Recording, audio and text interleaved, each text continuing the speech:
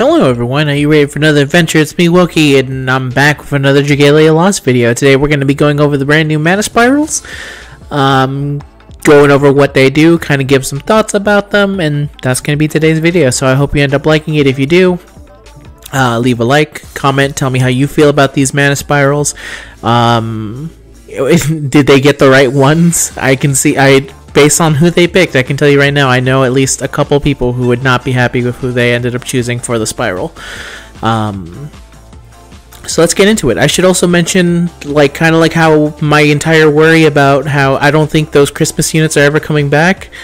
The next banner after this Dragalia remix is the one with is a rerun of the previous banner, which has Dragonyule Melora, Dragonyule Cleo, Dragonyule Xainfried, Dragonyule Nefaria, Dragonyule Xander, but not who you'd want, which is the brand new units. Oops. So I don't know if that means that they're just never gonna come back. It seems unlikely that it really seems like this is the last banner that they want you to summon on. Oh, they may appear. I don't know if they always put that up. Who knows? We'll look into it, but I kind of think that's it for them. So let's get into it. So the three that are getting a mana spiral are Dragonyule Cleo, Dragonyule Xainfried, and Dragonyule Nefaria. Right away, the two missing units are Dragonyule Melora, who is the one who is the featured on the upcoming banner, and Dragonyule I can't believe I forgot his name. Kingman. I literally just read his name. Xander. Oh my god. Yeah, I don't know why they didn't give those two a mana spiral. Especially since one of them badly needed it, and the other one wasn't even touched in the 2.0 buffs. Melora was, I think, the only light unit who did not receive a buff of any kind for some reason. It's really weird. I actually did not know. I thought she had gotten a buff. Apparently, the only one that didn't get a buff. But I digress. Let's go into Dragonyule Cleo. So here we have Starlight Gift. Deals water damage to the enemy directly ahead, increases the energy levels of the user and nearby allies by 1 stage, and activates Frigid Gift. When this effect is active, the user's next Force Strike will inflict freeze. This skill activates Skill Shift. If the attack connects, Phase 2 increases the strength of the user and nearby allies, while Phase 3 increases their critical rate. This is shareable? So does that mean just like anyone can now just get their Force Strike changed? Not changed, but their Force Strike will get freeze? Alright, not bad. Empyrean Grace deals water damage and inflicts... Okay, deals water damage to the enemy directly ahead. No change. As in terms of effect. Co-op ability, critical rate 10%. Chain co-op ability, water combo 6. If a team member is attuned to water, extend the window between hitting an enemy and combo counter resetting 2.5 seconds. Okay, but if it's the whole team, Bell Bestower increases the strength and defense by 13% when HP is 70% or above. Potent stun resistance 100%, and 20 hits equals energy level up. Increases the user's energy level by 1 stage for every 20 hit combo. When levels 1 through 3 of the Adventure Dragonyule Cleo skill Starlit Gift are used, they have a chance to inflict freeze, but when level 4 of the skill is used, the effect is instead granted to our next Force Strike, and chain of success is increased. This change affords players the freedom to inflict freeze on the demand with a Force Strike without having to worry whether the skill itself will be available at the critical moment to inflict freeze at the most desirable. However, please note that level 4 Starlit Gift will behave the same effect as level 1 through 3, inflicting freeze upon skill activation when used as a helper skill or shared skill. Okay, so it won't actually. They actually made a note to tell me it won't work the way I thought it would. Okay, so I have Dragonyule Cleo right here. Let's see. So yeah, it deals 11 hits of water damage to Dragonyule. Phase 2 increases strength of users in nearby ally by 10% for 10 seconds, and Phase 3 increases the critical rate. Yeah, the thing they changed is that on the 4th hit, it's no longer... It's now in Force Strike. I don't... And like I said, this one, no change.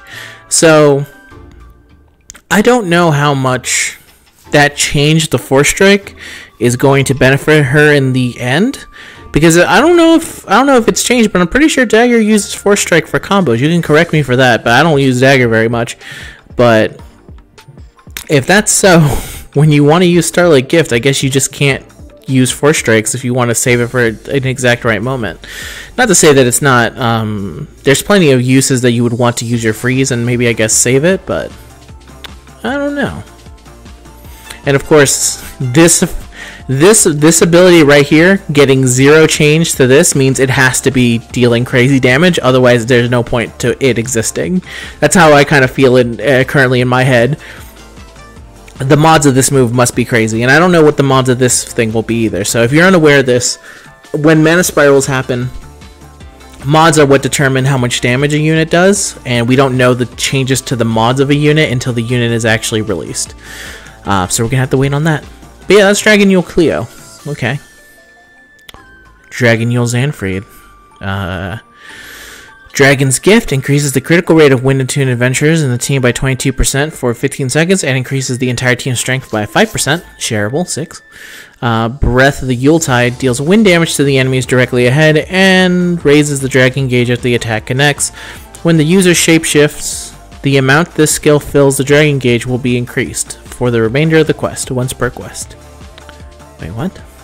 Deals wind damage to the enemies directly ahead and raises the dragon gauge if the attack connects. When the user shapeshifts, the amount this skill fills the dragon gauge will be increased for the remainder of the quest once. Okay, so that means you only get that increase of it once. It was really weird for me for some reason. I had to read that again. Co-op ability, skill damage 15%.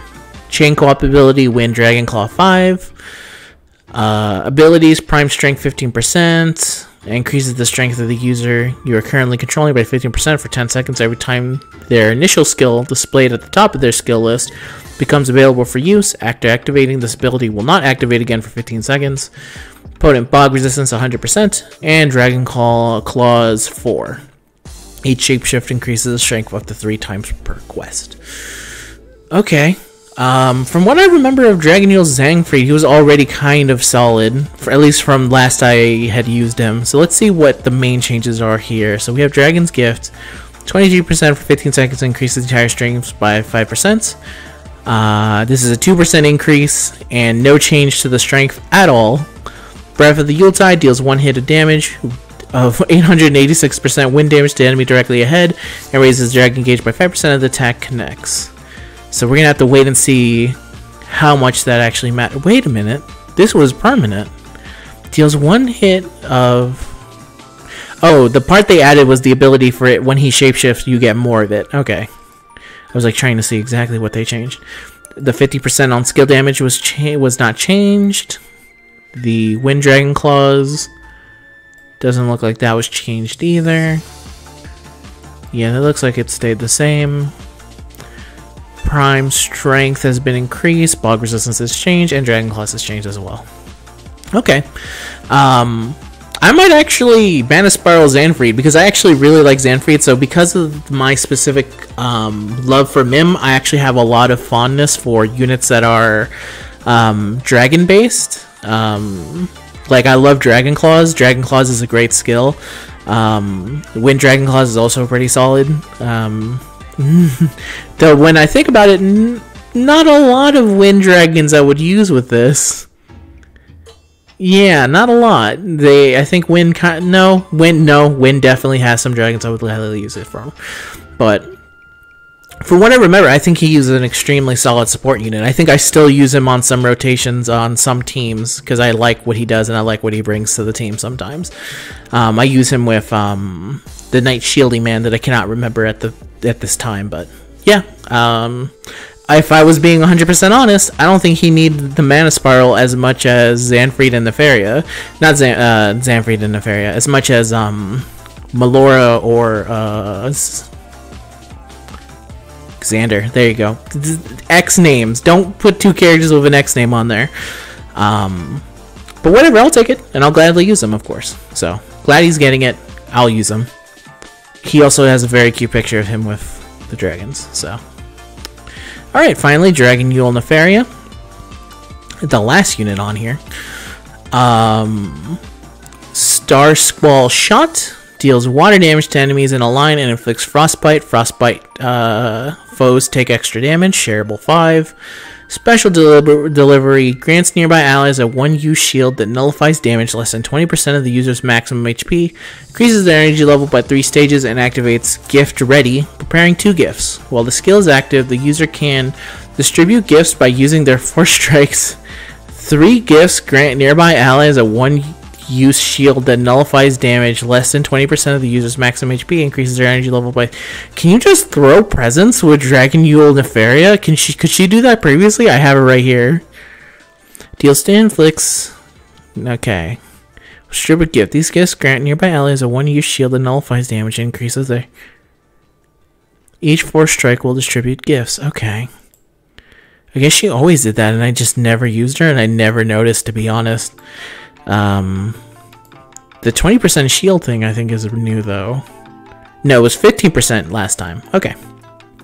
And the energy thing has stayed the same. Co-op ability, skill haste 15%. Chain co-op ability, water frostbite equals flame resistance 7%. Ability, skill damage 35%. Increases attack skill by 35%. Yeah, duh. Put in burn resistance 100%. And the Queen of Smiles. When the combo count is 15 or higher, grants the user standard attacks a 25% chance of inflicting freeze for 6 seconds and increases the damage to frostbitten foes by 10%. Did she have that previously? No, she had Flurry Freezer. When the combo count is 15 or higher, grants a 6-second buff that gives standard attacks a 10% chance of inflicting freeze for 3 to 6 seconds. So now it's much higher chance of inflicting freeze. And she deals way more damage now. And now she deals more bonus damage to frostbitten foes. Okay. Cool. Skill damage 35%. 25% previous. And the burn resistance obviously has changed. I'm pretty sure I have to have... She's a support unit. She's a weird water support unit. I kind of like her throwing gifts at people. But I don't know. I don't know how much... Well, actually, I should wait and see on this one. Because I think mods are going to have to do it to see how much things have changed. If you remember the spiral for Dragonyule Nefaria, she was insanely good. So, kind of like, I kind of feel like they might do that again. But it's going to kind of depend on some things. At least nowadays, they seem to be able to balance mana spirals way easier now. Every once in a while we get someone like Katrina who is just so insanely good that everyone cheeses her, and I feel like it's kind of weird because it's kind of like, well, if you didn't want people to cheese her, don't make her the way she is or nerf her. But because they don't really nerf characters, well, they've nerfed like 1 or 2 characters, but it was always under the idea of massively buffing a whole buttload of others, so you wouldn't complain all that much about it. But I guess the idea is that because they don't like the fact that one character build rules over all of them, that cheese exists. That's what prevents them from going crazy with mana spirals. Because it's one wrong step from them and suddenly there's one character everyone uses and nobody uses any other character. Basically, what they want to prevent is another full-on buff to every single element, which I understand. So, I don't know. Again, of these buffs, I really am looking forward to Xainfried. I will probably end up mana spiring Xainfried and Cleo and waiting to see on Nefaria. I really do love Nefaria, but I just don't have a lot of space in my water team for a water support archer. Yeah, especially because she also kind of shares a class with another water archer, which is Monster Hunter Cerise, that I'm really looking forward to her getting her mana spiral. So yeah, not doing it anytime soon. So those are the mana spirals, everyone. Once again, if you ended up liking this video, leave a like, comment, tell me about how you feel about any of these spirals. Are you sad that your king did not get his mana spiral? Are you sad that your... I was about to call her a simp, but I don't know what a lady simp is called. And with that, I'm gonna leave it. I'm gonna leave the video now. You guys have a good day, and so ends another adventure. Goodbye.